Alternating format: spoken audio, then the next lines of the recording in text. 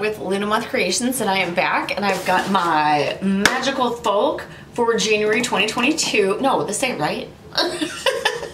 December. This is December. They mail their boxes out the end of the month. Today is January. Is it January 1st? Yes, today is New Year's. I took a nap and I woke up and I don't know what day it is. Alright, so if you're new to my channel, y'all, I get confused really easily. I'm a night shift worker and I never know what day it is. I'm trying to be a day shift person right now so I can hang out with my boyfriend. And it's got me all jacked up because I'm not used to being awake during the day. So hi guys, if you're new to my channel, hi, I'm Lisa. Welcome. On my channel I like to do witchy subscription unboxings. This one's from December. As well as one self-care subscription box, tarot and oracle deck unboxings and reviews, plus witchy stuff that I'm gonna be adding. Okay, this is the December box for Magical Folk. It is the, so we're doing the Shadow Path of the Divine Feminine. Actually says it right there, and this is Lilith. So last one was Sekhmet. The one that I missed was Hecate. Like, I'm upset about it, and I don't see that there's a box anywhere. So, all right, let's dive into the Lilith box. I'm gonna read this this insert that's right here. It says, Shadow Path of the Divine Feminine. Let's see if I can speak English. The Shadow Path is a deeply intimate journey. What is more intimate than exploring our innermost hopes, fears, wounds, and areas of growth? The series intends to combine the magic of myth and the light and dark of the Divine Feminine archetype. Together they offer a look beyond the facade into the shadow aspect of the goddess as she hews a path inward for deeper exploration of the inner self. The intention was to lead you through the different shadow traditions with honor and authenticity, giving all a chance to connect with their unique past, present, and future, whether guided by ancestral energies or a personal sense of alignment. The rituals, offerings, and prose are mindfully crafted to foster a personal connection to the goddess as a means, let me hold this up, as a means, where was I at? Shit. Oh, man. I lost my spot. I should never move things. Okay. Connection to the goddess as a means of building a more intimate, profound understanding of self. You are encouraged to be fully present in your senses, simulating your experience, assimilating, not simulating, simulating? Assimilating your experience in a journal so you can dictate your own path and set personal, meaningful intentions. You can be provided with established knowledge and long-standing wisdom for guidance and at times structure, but ultimately you are both the student and the teacher. As a daughter of the divine, your birthright is one of receptivity and intuition. Use all your senses to navigate the shadows so your innermost self can be born of the light. Ultimately, rituals are not formula like cake recipes or algebra. The objective is to avoid getting lost in the perceived shoulds of ritual and find yourself in the magic. All right. So, oh, did I get printed stuff? There is a lot of paperwork involved in these boxes, which is super cool. I'm not going to read all of this because there's a lot in here. Plus, I think that you need to subscribe. So I'm just going to read a little bit. It says, priestesses of Lilith embrace their power, sexuality, grief, and rage against the against the status quo. For Lilith's lunar cycle, we're curating rituals for awakening the primal self, sexual self, and shadow self to facilitate a connection to the daughter of darkness while casting spells for equality, liberty, self-acceptance, and purification to promote alignment with the daughter of light. Very nice. And then, so she's got like ritual tools and stuff, myth and lore, journal prompts, energy attunement. Sorry, my hair's a disaster because of that nap I took. She gave us a QR code in here for stuff. Understanding the Shadow Path of Lilith. There is a bowl ritual, initiation ritual, ritual tools. I'm not gonna completely look at all this because it's probably going to be in here. All right. What's this? Sculpting clay. Keep sealed. See ritual instructions for use. So there is sculpting clay. Man, like whenever I moved, I like sold a bunch of stuff, and I sold like all my sculpting clay. I had like tons of polymer clay and like the tools to do it. I was like, I haven't used it in forever. And I sold it, and now I'm like, I kind of want to use that. Okay, well, we'll see how I do with this sculpting clay. Let me see if I can find anything about it. Okay, probably not.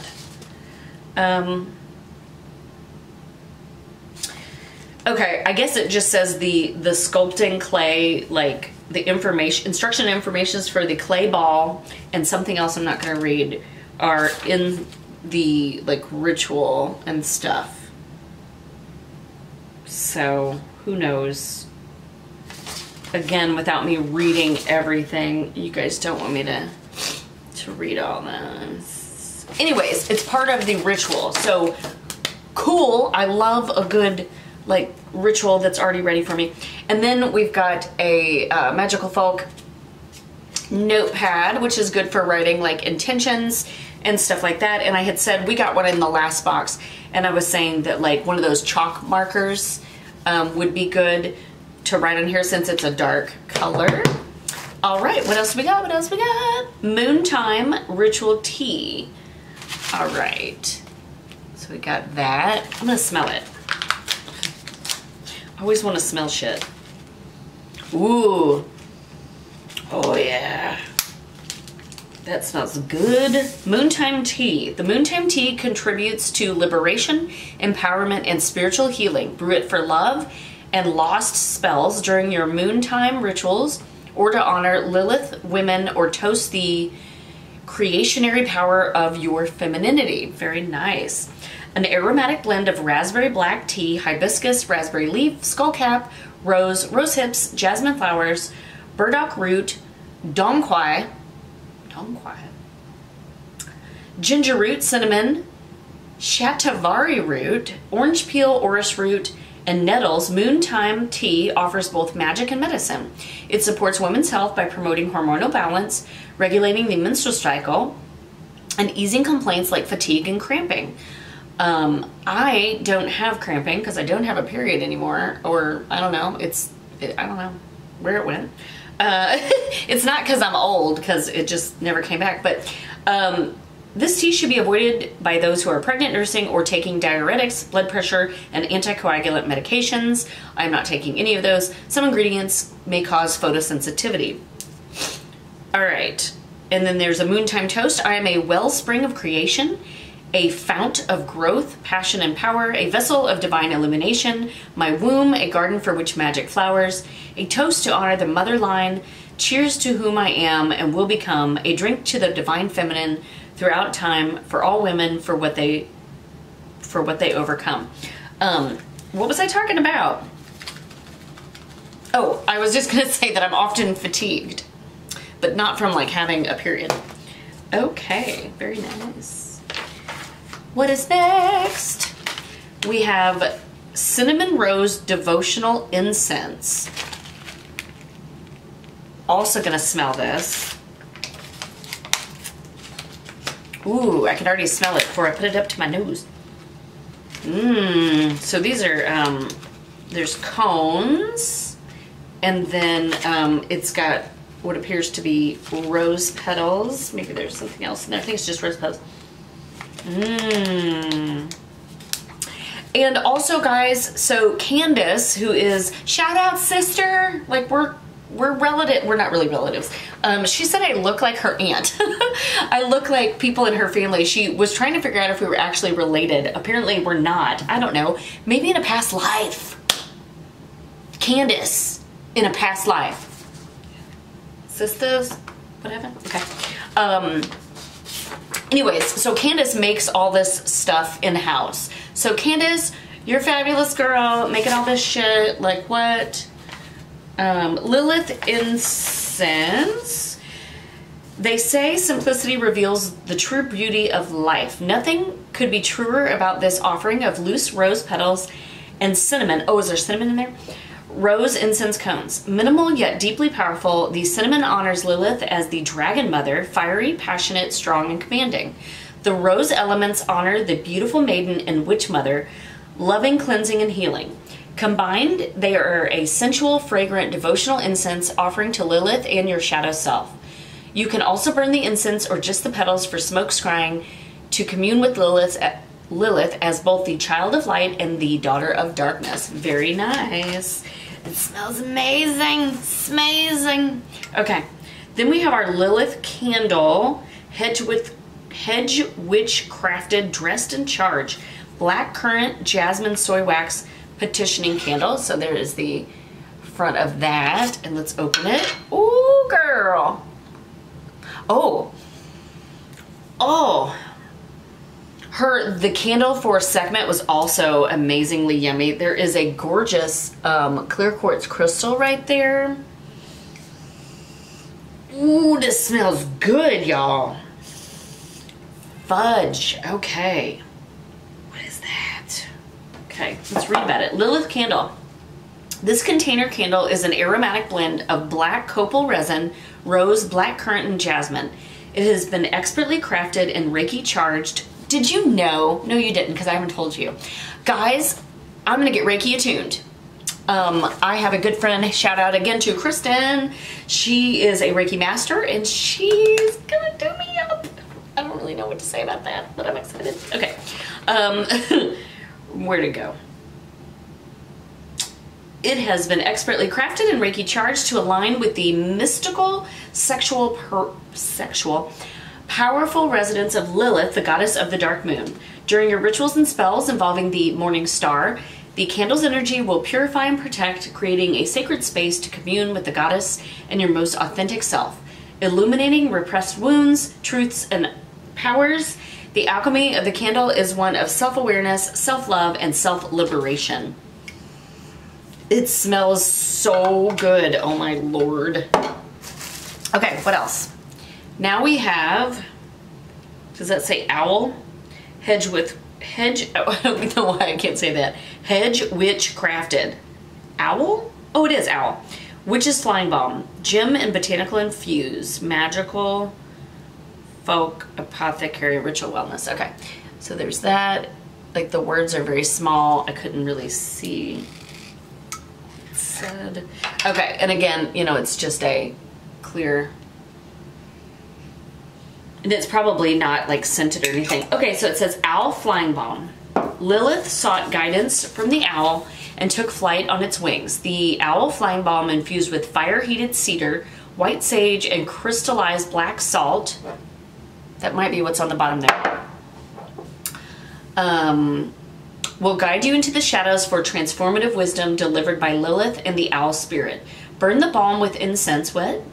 Burn the balm with incense during meditation. As it releases a smoky sage scent, it will connect you to portals of profound transformation, shadow work, and death work to process grief. The ideal blend for these unsure of where to begin their journey. The Saga City, what? Of Lilith embodying the owl will lead through the darkness. What do you mean you burn it? Is there for hedge riding, shape-shifting, spirit guidance, trance, and deep meditation? Okay, anyways, I don't know. I would have put this on, but it did say external use only, so I guess you do put it on. I don't know. Candace, what? You burn it? I'm confused. Okay. All right. Next up is this sachet with some yummers in it. Okay. Oh my gosh. Let me try to get this open. Opening a bag. You guys are just sitting there watching me open the bag. Okay. There's two goodies in here. First, we have this beautiful little vial. It It's got a nice sigil on it, and it looks like we have jasmine, rose petals, and rose quartz in there. Cool. And then we have Alchemize Woundwort Rose and Myrrh Scar Oil. Oh! Gem and botanical infused healing wisdom, emotional recovery, emotional balance, and scar therapy. Like real scars or like mental scars? I'm gonna smell it. Because I got some real scars. I've had a couple surgeries. It doesn't really smell like anything, except it's right up in my nose now. Okay, Alchemize Woundwort Rose and Myrrh Scar Oil. The Alchemized Scar Oil is truly transformational. It not only supports the healing of emotional wounds, this skillfully crafted oil is also a skin nourishing scar treatment. Thank you. Did you see that crazy face I just made? I don't know if you guys can see, I've got scars on my hands. I've had carpal tunnel release, and then I also had, I have a scar like in my groin area. I had a infection that we weren't sure what it was, and I had an inflamed lymph node, and my doc went in and cut me open, had to create a hernia, y'all, because it was deep. Like my lymph node was like very deep underneath my muscle layers. Popped it out, sent it for pathology, and it ended up being cat scratch fever. So there you go. So I have a scar there. So anyways, and I also have one scar from my middle son. Thanks, bro. I have one stretch mark. And I'm sorry, I'm a total dick for saying that. But I literally have one scar that is over my belly button because he went way far out when I was pregnant with him. So anyways, cool. Okay. Honor the scars on your heart, psyche, body, and the stories they are wrought from. So I just told you guys the story of some of my scars. Transmute your pain into self-acceptance, empowerment, and growth on your path of liberation and healing. This soothing, protective blend of coconut, carrot seed, rose hip seed oils, rose and calendula extracts, vitamin E, myrrh, and rose essential oils, and woundwort herb. I've never heard of woundwort. Okay. Should be spot tested before use. Essential oils may cause photosensitive reactions. Okay, awesome. And I wonder if it says anything about this guy. Okay, it just says instructions and information for the clay ball and the glass vial of rose, jasmine, and rose quartz can be found in the provided rituals. So again, I feel that you need to subscribe to get the rituals. I can't remember what the next box is. I actually, Candace, listen, I canceled it because I was trying to get my money in order because I was paying off bills. I'm going to resubscribe. I just need to wait until I get some money from my shop. So if anybody wants to buy something from my shop, then I'll resubscribe to Magickal Folk. That's a shitty plug. I'm sorry about that. But Candace, don't worry. I was not giving up on you, bro. Or girl, sister friend. I was going to say sister wife. That ain't true. What? I don't share my boyfriend. Okay, I'm going to stop talking. It's 10 o'clock. I'm being super special right now. Guys, that is it for our Lilith Shadow Path of the Divine from the Magickal Folk. It is a series that she's doing for the winter months, the shadow aspect of the year. And again, I can't remember what our next goddess is, but I better get on there and actually order it before I freaking miss out. I don't want to miss out. So thanks guys for watching and listening to me ramble like crazily and nonsensical. I would love to hear what you guys think of this box. If you wouldn't mind giving me a thumbs up and a comment below what you think. I don't know what my favorite part is. Like I said from the last box, I'm really excited about like the ritual and all the information that she sent us so I can use all these goodies for that. But everything smells amazing. This candle, Candace, your candles are great, girl. And I'm excited to maybe get this going on my scars, y'all. Like, not that I give a shit. You know, I've had these scars forever and I don't even care. But it'd be fun to see if they work. So, ooh, I wonder if they would they be good on tattoos when they're healing? I don't know. Maybe not. Maybe you shouldn't do that. Don't do that unless Candace says it's cool. Anyways, all right, I'm going to stop talking, guys. Thank you for tuning in and listening to me ramble. And if you guys are not a current subscriber, I don't know that you want to now after listening to me be crazy. But yeah, so this is how my videos usually roll. If you are a subscriber, thanks for hanging in there with me. You guys rock. And you guys, of course, I am over 500 subscribers. Yay me! And I'm going to be doing a giveaway. It's coming very, very, very soon. So stay tuned for that. And until next time, guys, have a great day. Bye.